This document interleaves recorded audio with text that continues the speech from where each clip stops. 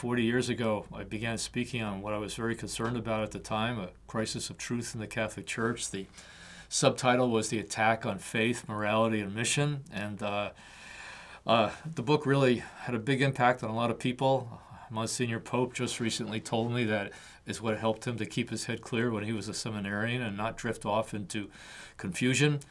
And then a couple of years ago, people began to tell me, Ralph, you should consider republishing A Crisis of Truth. The Crisis of Truth is back, you know? And so I looked at the book and I said, no, it would require too much updating and I don't have time to do that. And then COVID-19 hit and all my travel got canceled. And all of a sudden I had time I didn't think I had. And I also felt like the Holy Spirit started to give me insight into actually a whole new book. It deals with some of the same problems that are back again, but a whole new book in light of the current circumstances right now. Another thing happened that really made me feel like this book was needed. I was invited to give a theological presentation at a theological conference at Georgetown University celebrating the 50th anniversary of Vatican II. And what happened was that some grad students at Louvain University in Belgium had been reading a previous book I wrote called Will Many Be Saved? What Vatican II actually teaches and its implications for the new evangelization that dealt with some of the kind of creeping kind of universalism in the church, which actually ignored what Vatican II actually teaches on the subject. And they convinced their professor, who is head of their department, to invite me to speak at this conference at Georgetown. Well, I showed up at the conference and it was really quite an eye-opening experience. It was like happy days are here again. The spirit of Vatican II is back again. Cardinal Casper was the main keynote speaker of the conference, and those of you who know him know that he was the main advisor to Pope Francis during the two important synods on the family that issued in the Apostolic Exhortation, I think it is, Amoris Laetitia. And the tremendous controversy that's kind of arisen because of that, because there's apparently something that many people consider a loophole hidden in that document that opens up the door for people who are married and divorced but haven't received an annulment to receive Holy Communion. It's caused a tremendous division in the church and tremendous confusion. Not only that, but it's led really leading church people like Cardinal Cupich to say, well, if married and divorced people who haven't received an annulment after appropriate pastoral counsel can receive communion, of course we can't restrict that just to married people. We have to extend it also to gay couples and other people as well. So a real door got open there that's causing a lot of confusion in the church. So Cardinal Casper was the main speaker, but then Charles Curran, Father Charles Curran, who led the dissent against Humanae Vitae back in 1968 when Pope Paul VI published it. He had to leave Catholic University because of his dissent, ended up in Southern Methodist, I believe. He was another major speaker there. Another major speaker was Father Roger Height, who had been corrected by the Congregation for the Doctrine of Faith for his Christology and the murkiness concerning world religions and the uniqueness of Christ. Another speaker was Father Peter Fahn, who also had been corrected by the Congregation for the Doctrine of Faith. And so I'm saying, what is going on here? And later, a couple of years later, I said, you know, they knew what was going to happen under the pontificate of Pope Francis that I didn't know and nobody knew at the time. And so that kind of really stuck with me. And so when I had time to take a look at the confusion again, I really felt like I need to address it. It's back. And that's what people began saying to me. It's back. We thought it had been really settled by John Paul II. We thought it had also been settled by Pope Benedict XVI. But some of the same confusions about salvation, some of the same confusions about sexual morality, some of the same confusions about sacred scripture were back again. So let me talk about some of the crisis I see. What is the crisis right now the Catholic Church is going through? Well, one crisis is just simply statistical, but it's not just numbers, it's souls. There's just been a steady decline of participation in the sacraments of the Church in the traditionally Catholic and Christian countries over the last 40, 50 years. You know, every time new statistics come out, we see more and more Catholic schools closing, more and more Catholic parishes closing. fewer and fewer priests who are assigned to cover more and more territory, getting burnt out in the process. And then we see every time a Pew survey comes out, kind of trying to track what Catholics actually believe these days, we see Catholics less and less believing what the church teaches. 40 or 50 years ago, 72% of Catholics thought that fornication was a serious sin. Nowadays, it's less than 50%. Same thing with homosexuality and all kinds of other things as well. So it's sort of like the Catholic Church is being eroded from within. And I think what's happening is that the influence of the world and the culture is becoming a greater formative influence on Catholics' lives than the teaching of the Church. This leads to another aspect of the crisis, the teaching of the Church. The teaching of the Church is clear. Scripture, tradition, the Catechism of the Catholic Church is clear. But a lot of priests and a lot of bishops are getting increasingly intimidated about not speaking clearly about those truths of the faith that are in conflict with the culture. There's a lot of reasons for this. Sometimes they themselves have been affected in their own thinking and are uncertain whether the teaching of the church is really that important or not, or even true or not.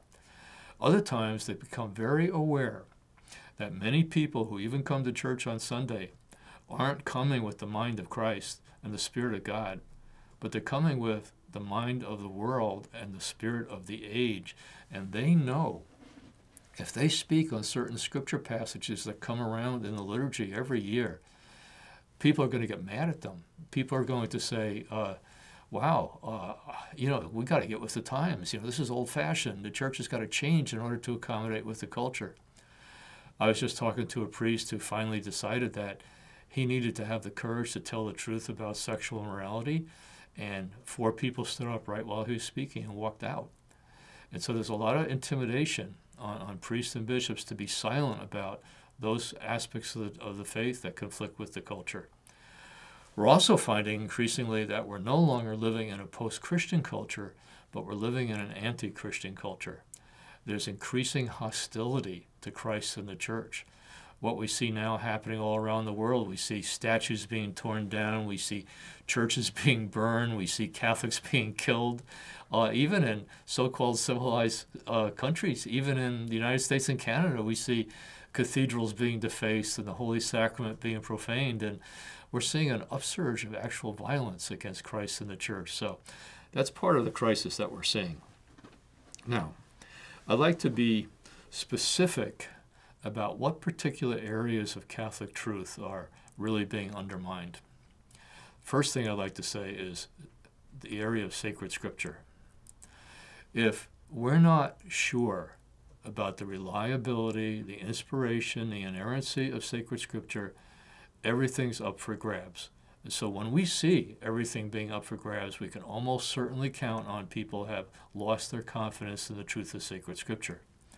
For example, not too long ago, the head of the Jesuits in Rome, when he was being asked about the controversy about marriage, divorced people without annulments receiving communion, and somebody talked to him about the saying of Jesus about, those who remarry without having a valid reason in Catholic teaching to remarry are committing adultery. What the head of the Jesuits said is, well, how do we really know what Jesus said? Were you there with a tape recorder? With that kind of skepticism, with that kind of questioning of the reliability of the words we have in sacred scripture from the witness of the apostles who were formed by Jesus, who were taught by Jesus how to interpret the scripture, who knew the mind and heart of Jesus, we're really cast adrift in a sea of confusion. It's like what St. Paul says in one of his epistles, don't be tossed around by every wind of doctrine. And if anybody comes to you with a different gospel than the gospel I preach to you, even if it's an angel, don't believe him. And here we really need to take a clear look at what the Catholic Church actually teaches about how we should approach sacred scripture. One of the important documents of Vatican II is the Constitution on Sacred Revelation, Dei Verbum. In this Constitution, the Catholic Church clearly teaches the inspiration and inerrancy of Scripture. In Dei Verbum, section 11, it says, everything asserted by the sacred authors should be considered to be asserted by the Holy Spirit. He's God, by the way, and to teach faithfully, firmly, and without error those truths which God wished to consign to the sacred writings for the sake of our salvation. Now, there are parts of sacred scripture that it's hard to understand and hard to interpret, that there's debate about, and that the church has never really ruled on. But so much of the sacred scripture is so clearly asserting truths that there's no doubt about what Jesus and the apostles teach about what we must do to be saved. Those truths are there for the sake of our salvation. We'll be talking about some of them in just a few minutes. But I just want to underline this. What the Catholic Church teaches about how we should approach sacred scripture is that everything asserted by the sacred authors should be considered to be asserted by the Holy Spirit, and to teach firmly, faithfully, and without error those truths which God wished to consign to the sacred writings for the sake of our salvation. This is important. Our approach to sacred scripture is really important. It's about our salvation. This is where God reveals to us what we must do to be saved. And that's the bottom line. That's the bottom line decision that the human race has to face today. The default situation of the human race is lost, is alienated from God. In order to be reconciled with God, we need to know the pathway that the Lord has laid out for us to be reconciled with God and to end up in heaven rather than hell. Another area that is really under attack right these days is the area of the importance of Jesus and the church for salvation, the necessity of Jesus and the church for salvation. If I were to describe how many of our fellow Catholics look at the world today, I describe it like this. Now, don't panic now. I do know the scripture, but listen. Broad and wide is the way that leads to heaven, and almost everybody's going that way. But narrow and difficult is the road that leads to hell, and hardly anybody is going there. Now, I bet most of you know what's wrong with this picture. Well, what's wrong with this picture is it's the exact opposite of what Jesus tells us about the situation of the human race. What does Jesus say? Matthew chapter 7, verses 13 and 14. Broad and wide is the way that leads to destruction. Many are traveling that way. Narrow is the door and difficult the road that leads to life, and few there are who are finding it. Now, let's pay attention to what we've just seen here. How did so many of our fellow Catholics come to believe the exact opposite of what Jesus tells us the situation of the human race is, apart from him? Well, there's a line in one of the pastoral epistles that St. Paul says to Timothy where he warns us that demonic lies are going to be infiltrated into the church through plausible liars. Now, if I were the devil, what would be maybe my number one lie that I'd like to get people to believe? That it's really easy to get to heaven and really hard to get to hell, and no sweat. Don't worry about it. Virtually everybody, if not everybody, is going to be saved.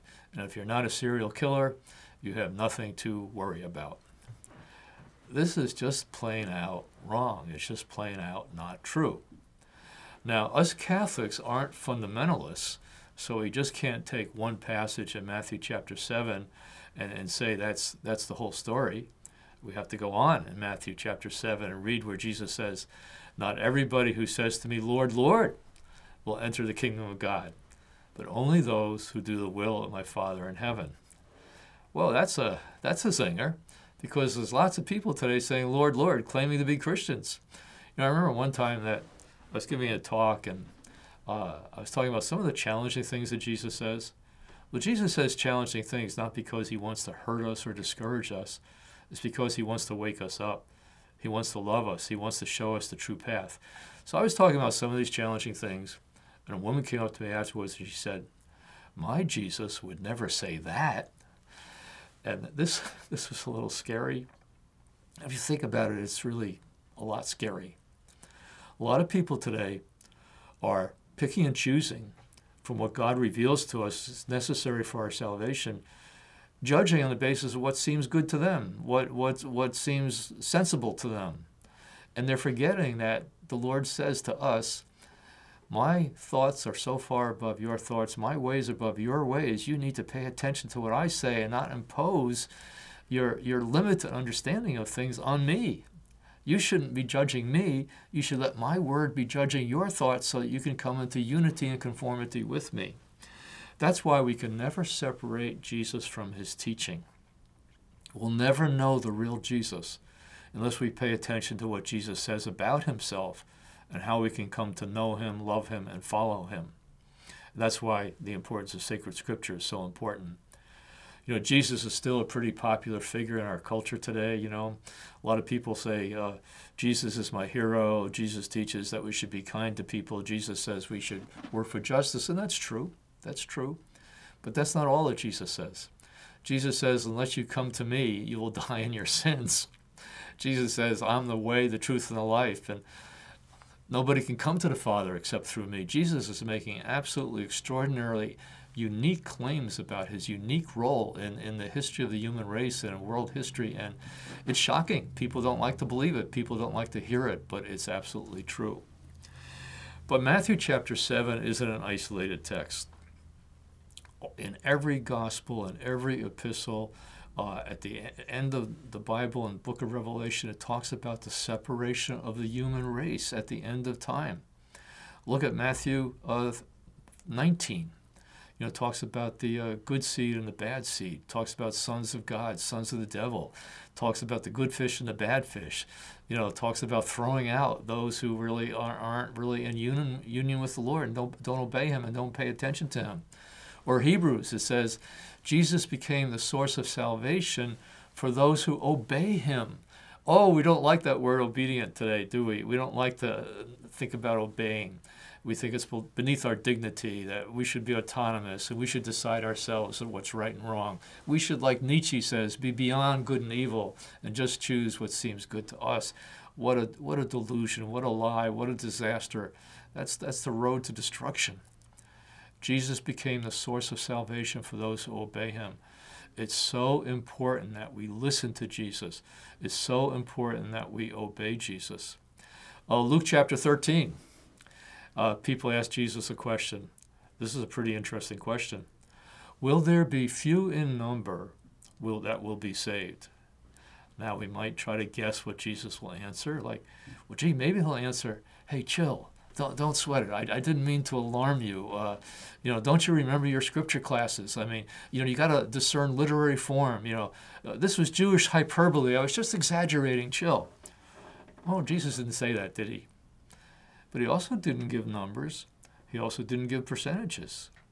But what he said is shocking. It's sobering. We hear it every year in sacred scripture as it comes around in the liturgy. And we're so familiar with it that we're no longer shocked. We're no longer woken up. What did Jesus say? Try very hard to enter by the narrow door, because many, I tell you, will try to enter, but will not be able to. And the underlying Greek word that we get our English word agonize from, it says you gotta really try hard. You gotta really work at it. And all these parables we've been hearing the last couple of weeks about the shrewd servant who kind of knew how to prepare his future by making decisions before he got fired from his job, and Jesus commending him because he was making shrewd decisions that would assure his future. And Jesus said, unfortunately, the sons of darkness are more shrewd than the sons of light, who aren't making sound decisions about their future, about their eternal life, about their ultimate destiny. Well, then Luke chapter 13 goes on, and there's a big outcry. People say, wait a second, Jesus. We hung out with you in the streets. We ate with you. We came to your healing services. We heard your teaching. What do you mean? Jesus says, I don't know you. Depart from me, you evil ones. Whoa. Wow. How could people hang out with Jesus and not be saved? How could people listen to his teachings and not be saved? Because they didn't enter into personal relationship with him. They didn't believe in who he really is, and they didn't repent. They didn't reorder their lives around Jesus. And one of the most Important things for us to remember today in this time of crisis is that Jesus Christ is Lord. And what that means is that nothing happens in the history of the world that doesn't happen under the providence of God. Nothing happens in the history of the world that he doesn't have a plan to bring good out of. Now, this is a little scary, this is a little shocking, but some of the good that he brings out of what he allows to happen in the world is severe punishment for sin. I just finished reading the book of Jeremiah. Then I read Lamentations and Baruch. Now I'm reading Isaiah. Honestly, I am in shock about the severe punishment that the Lord gave for those who violated his sacred covenant with him, his commitment to them to be their God and them to be his people, because of their idolatry, because they forgot him and didn't love him and didn't obey him, because they oppressed the poor, because they committed adultery, because they worshiped false gods. And all those things are back again, even within the boundaries of the church. I think of another image from the prophets where it talks about the hedge being down and the wild boar is kind of rampaging through God's people, uprooting the vine, which is God's people. And I think the hedge is down today, brothers and sisters. I think the wild boar is again within the vineyard of the church, rooting up and destroying and taking apart God's people and people's lives. But you know what? This isn't just an Old Testament reality. This is something that we see in the New Testament. This is something we see from the mouth of Jesus. You remember when the tower fell and killed a bunch of people and people came to Jesus and said, what do you make of this? And Jesus said, they weren't the most evil people in Galilee. When Pilate killed people in their own blood, He says, those people weren't the most evil people in Jerusalem. But unless you repent, the same thing will happen to you. The same severe judgment, the same severe punishment. But not only that, listen to this. Jesus doesn't desire that so many people are on a pathway leading to destruction. We know from 1 Timothy chapter 2 that God wills that the whole human race be saved and brought to salvation by knowing the truth. But we also know that God never forces anybody. He never imposes friendship on anybody, because what he's looking for is real friendship and real love. He's looking for a paradoxically equal relationship, if you can't say that, in relationship to God, but he wants to bring us poor human beings, flesh and blood, fallen creatures, to become partakers of the divine nature. Oh, just think about that for a minute, what it means to be partakers of the divine nature, to actually participate in divinity, to have our mortality swallowed up and become immortal, to become, it's just kind of takes your breath away. But the Lord doesn't want anybody to be lost, but he never imposes friendship or love, because it wouldn't be friendship or love. Just like in a human marriage, if there's any compulsion in a marriage, if there's any force at all, grounds for annulment. No real marriage took place.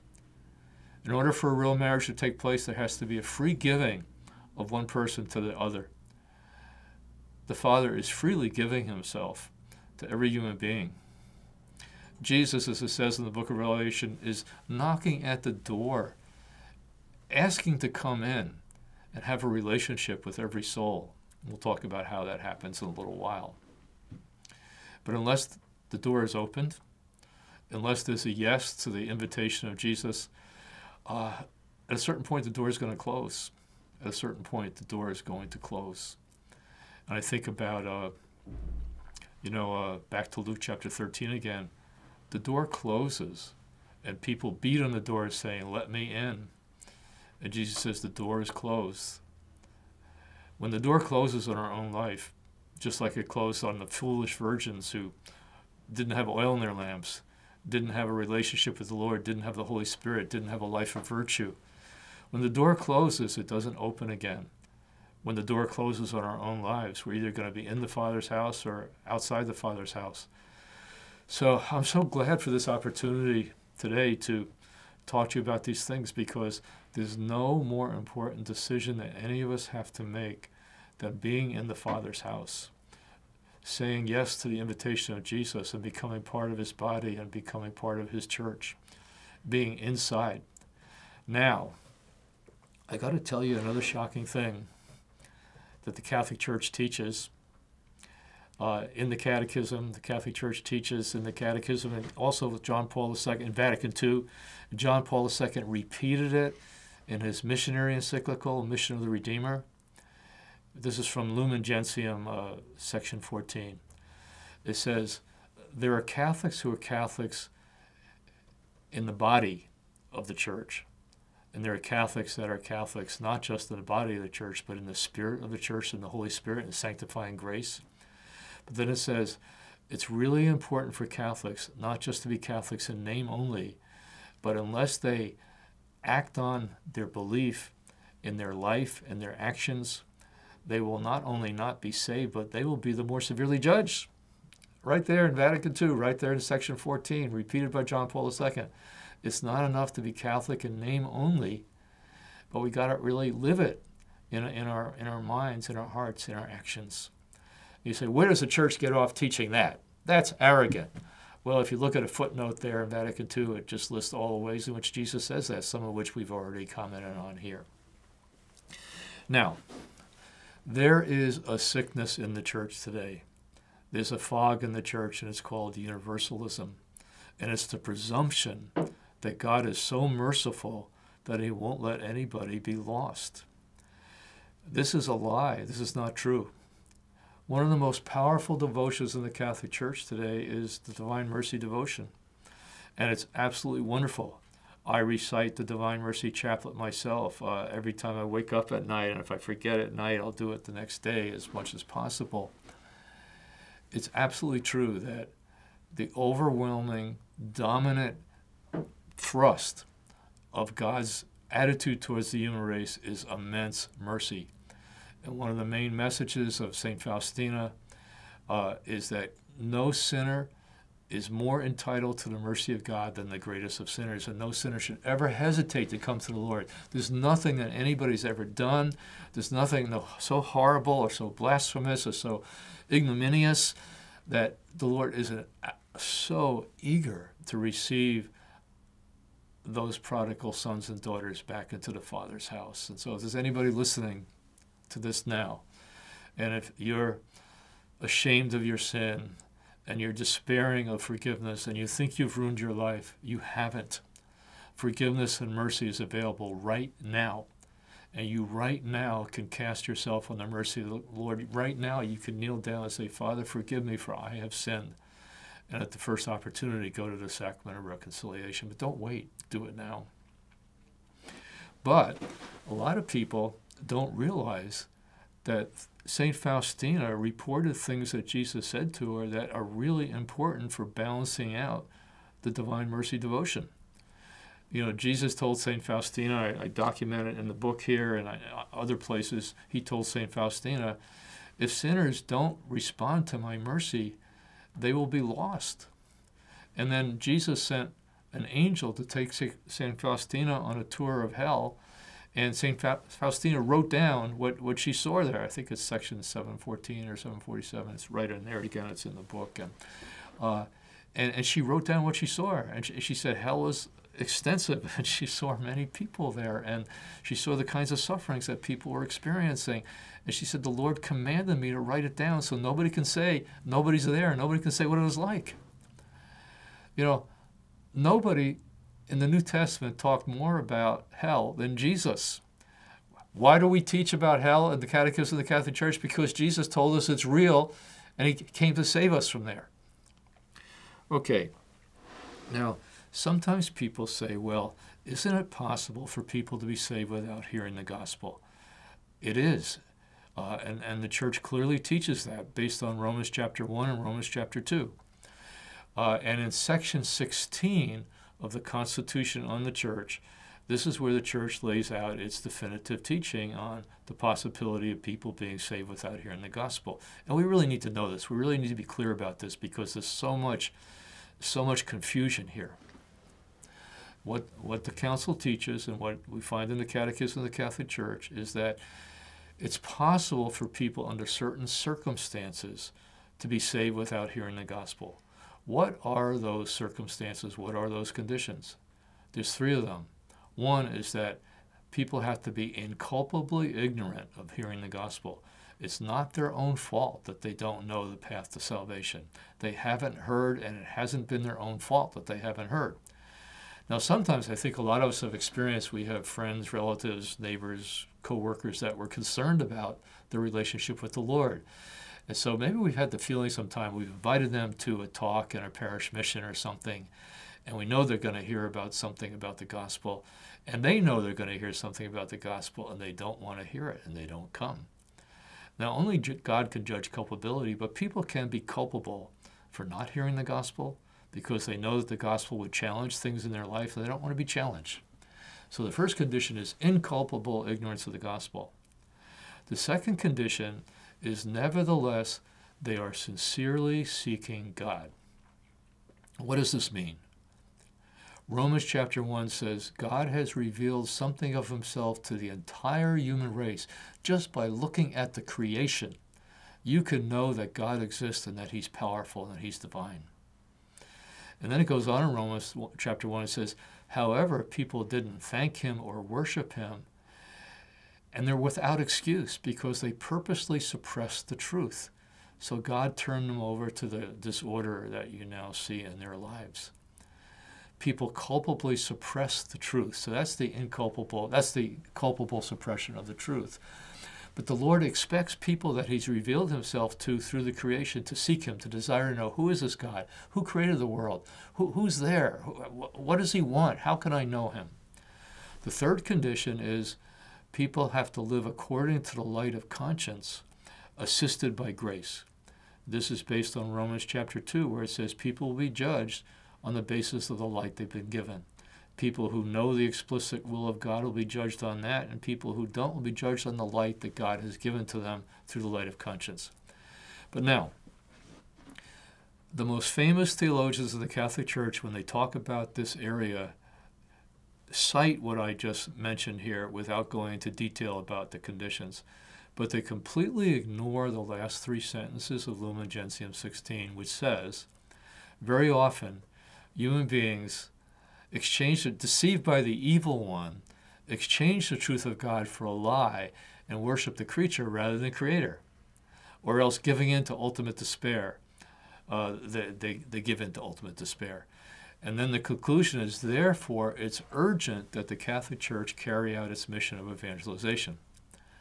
Now, what the Church is basically saying there is that even though it's possible to come into contact with the saving grace of Christ, even without knowing his name, it's very difficult. The conditions are difficult, they're not often fulfilled, and that's why it says very often, deceived by the evil one. We've been talking about the lies that are filling the church and the world today. Deceived by the evil one, human beings exchange the truth of God for a lie and worship the creature rather than the creator.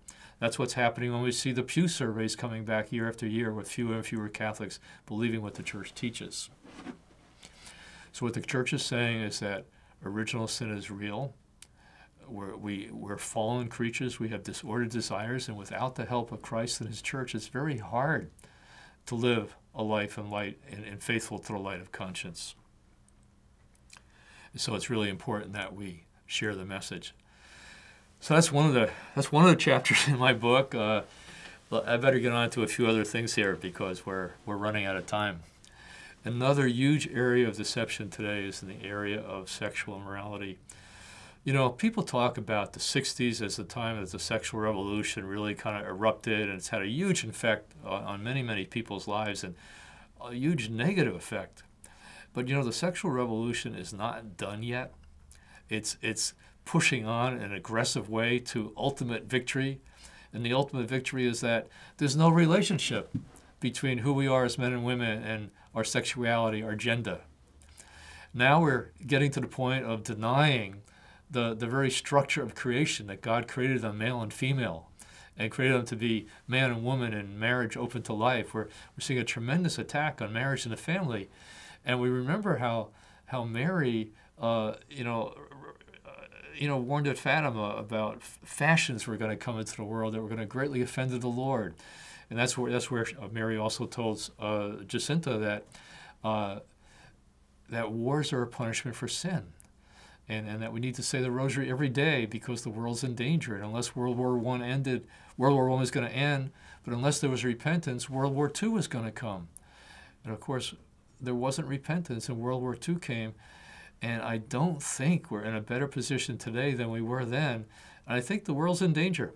I think the world is in danger today of severe judgment by God. I think the church is undergoing judgment right now, where our weakness, our infidelity, our cowardness is being exposed. Our sons and daughters are being carried off. One of the punishments we see in the Old Testament is the sons and daughters of Israel are being carried off into captivity.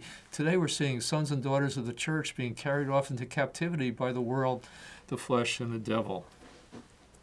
Here's where our trust in sacred scripture and the teaching of the church really needs to be spoken clearly today. Sometimes people say, why is the church hung up on sexuality? We're not hung up on sexuality, but the world is forcing us to say something, and too often we're remaining silent. What do we need to say? We need to say clearly what God's plan is for human sexuality. We need to teach positively about what a beautiful gift God has given to the human race and human sexuality and what purpose it's there for in holy marriage, open to life. But we also need to give the warnings that Jesus and the apostles give, which are not being given today. For example, 1 Corinthians chapter 6. Paul says, I warn you, don't let anybody deceive you. The immoral will not enter the kingdom of God. Now, the word that's translated immoral there is actually porneia, and in the new translation that's coming out of the New American Bible, it's actually going to be translated this time as sexual immorality.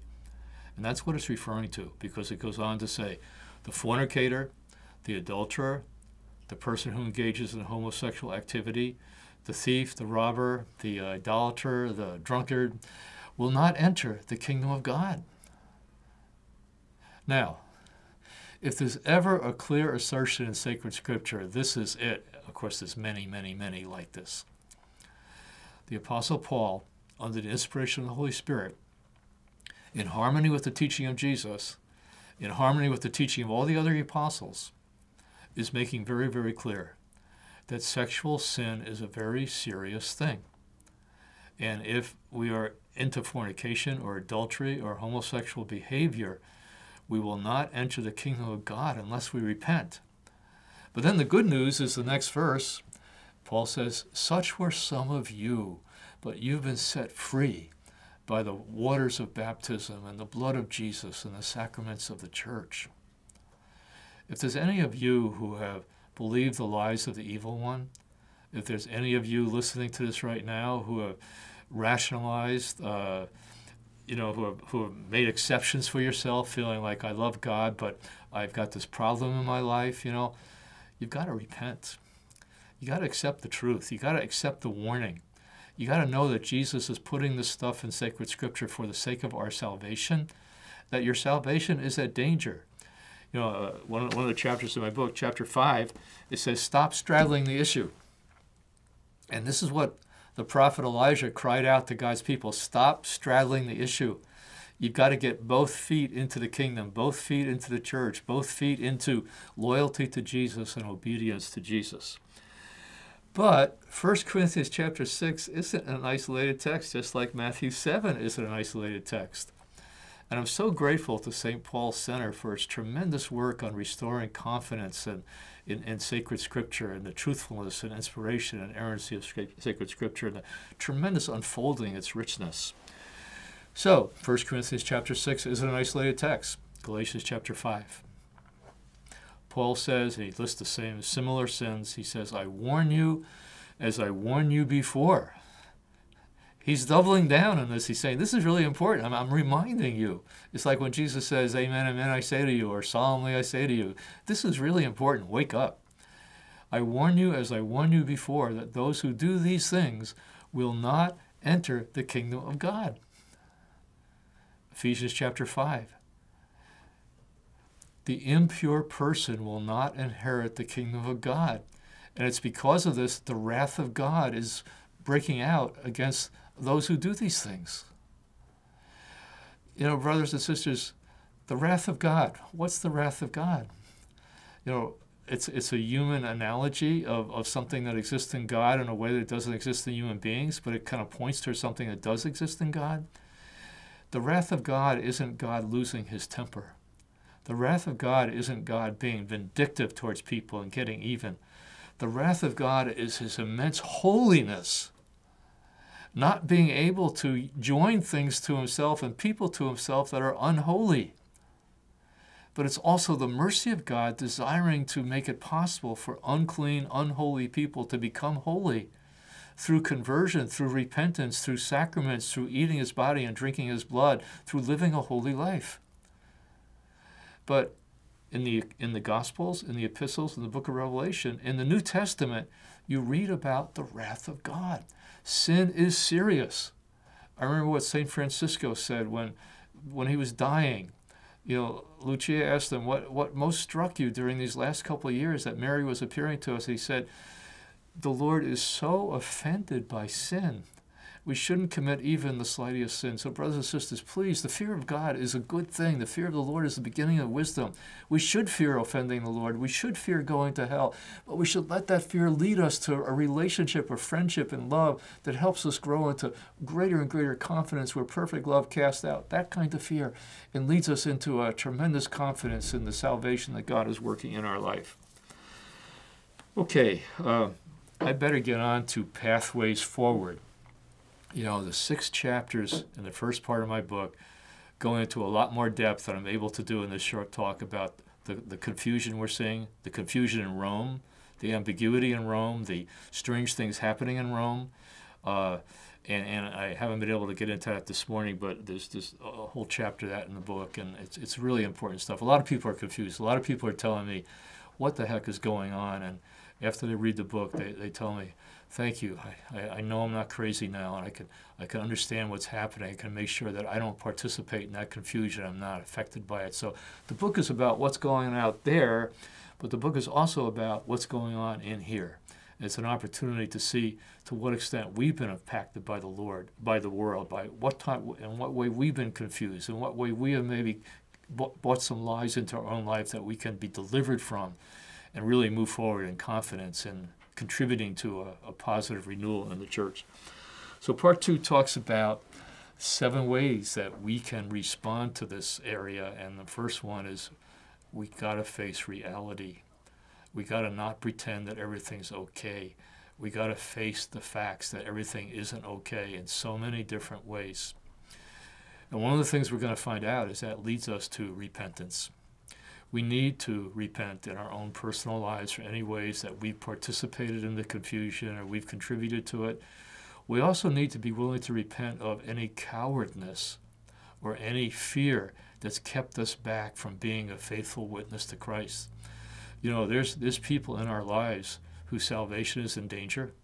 And a lot of times we've been intimidated by how they might respond to us from saying anything. Or we've been afraid to say what the truth is. We've had people come and they're living in those kinds of relationships that Scripture says could exclude them from the kingdom of God, and we just kind of by our silence sort of almost kind of give approval to them. We've got to repent of any cowardness where we haven't been a faithful witness to Christ. It doesn't mean we've got to jump in every time we think somebody's living in sin and say something about it, but we need to be open to the guidance of the Holy Spirit.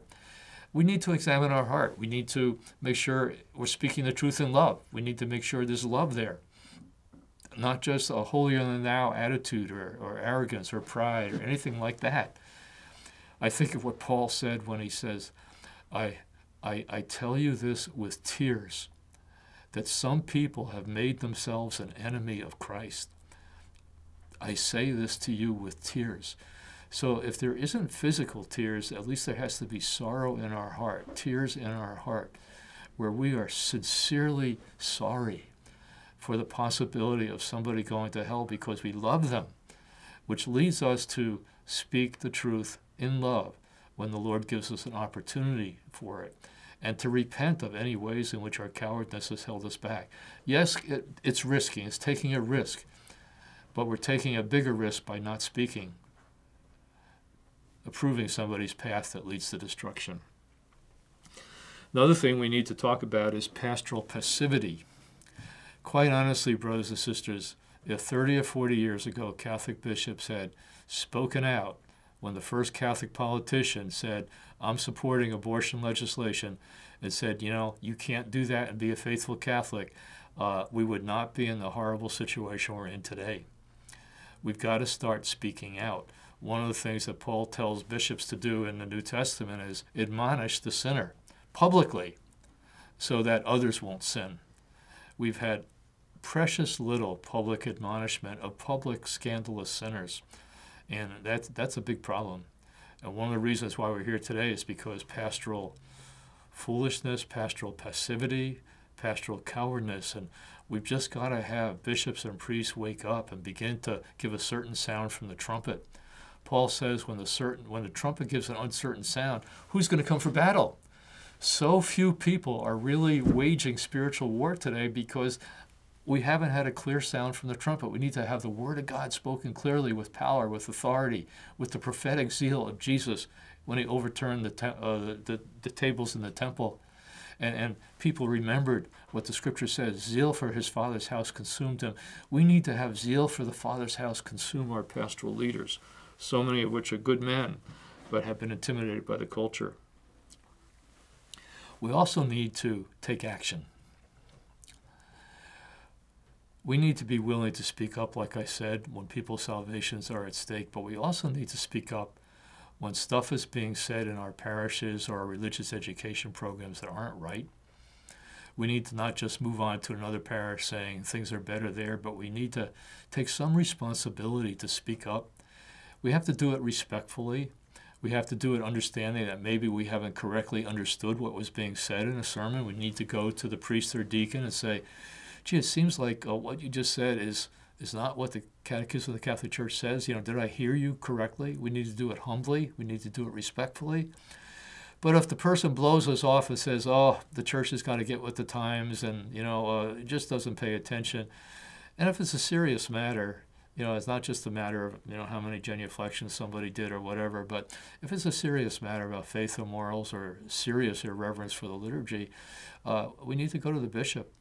Now, I got to warn you, the bishop is not going to be happy to hear from you. The bishop may not want to hear from you, but you have a responsibility to go, to write a letter. And if the bishop blows you off, then it's between him and God. We all are going to have to give an account to the Lord for our faithfulness in passing on the teaching of Christ in the church. And that's why James says in his epistle, not many of you should become teachers, because teachers are going to be held to a higher account. I'm really happy to say that I see signs of hope. I see a lot of wonderful things happening. I see a lot of brothers and sisters rising up and clarity about the faith. I see a lot of tremendous Bible studies going on and prayer meetings. I see things happening on the official level of church that are very encouraging also. In the Diocese of Lansing, I see a tremendous whole year praying for a new Pentecost for the diocese and tremendously strong efforts for new evangelization. I see the same thing in the Archdiocese of Detroit, where I teach at the seminary. We've had a really tremendous solemn liturgy of repentance where the Archbishop Vigneron led us in a very, very honest, very sincere, very, very real repentance for things that have gone on in the Archdiocese of Detroit that have allowed a lot of Catholics to be swept away in their faith. And it took a lot of courage to do that, and he did it in a very forthright way. And now, of course, once you repent, you need to kind of make sure you keep on repenting and don't fall back into the same stuff. And that's true individually as well as corporately. The last chapter of the book is my favorite chapter. And what it talks about is the inexhaustible riches of Christ. We should have tremendous hope and tremendous confidence because Jesus Christ really is the Lord. He really, really is. And like I said just a little while ago, nothing happens in the church or in the world that doesn't happen under his providence. And he's got a plan to bring good out of it. A couple of months ago, while I was writing the book, I came across a prophecy from Father Michael Scanlon. Many of you know him as the president of Franciscan University, who over a long presidency turned the university around and made it one of the most incredible Catholic universities in the world today. He gave a prophecy way back in 1976, and I did a YouTube video on it. You could just kind of like search Father Michael Scanlon prophecy, Ralph Martin, or Renewal Ministries, and in it he said that things that you've depended on aren't going to be there. The money you've depended on isn't going to be there. The buildings you've depended on isn't going to be there. The country you've depended on may not be there. The churches you depend on, the doors may be closed. Who would have thought that we would have ever seen that, back 40 years ago or 44 years ago? But the last line of his prophecy is really hopeful. He says, when you see it all shut down, and whoever thought we would see it all shut down? Who would have ever thought we'd see the whole world shut down, maybe even going to be shut down again? Whoever thought we'd see the churches shut down and people deprived of the Eucharist for so many months? But we have, and we've seen it. But here's the last line. It says, when you see this all shut down and you've come to rely only on me, and that's the message of a time of confusion, a time of crisis. It's a wake-up call to examine our priorities. Is Jesus really Lord of our life? Are we really obedient to his teaching? Are we really living in fervent friendship with him? So it says, when you see these all shut down, and when you've learned to rely only on me and not on these other things, even your country, even your economy, even your buildings, then you will see what I am about. That's exciting. The Lord's about something and allowing this purification and allowing this judgment and allowing this confusion. Maybe it's a separation going on that we read about so often in the scripture between the sons of the devil. Hey, I didn't use that language, Jesus used it. And the sons of God. It's so important that we accept the friendship that Jesus is offering us and that we repent if necessary and we live a life of fervent friendship with him and bold witness.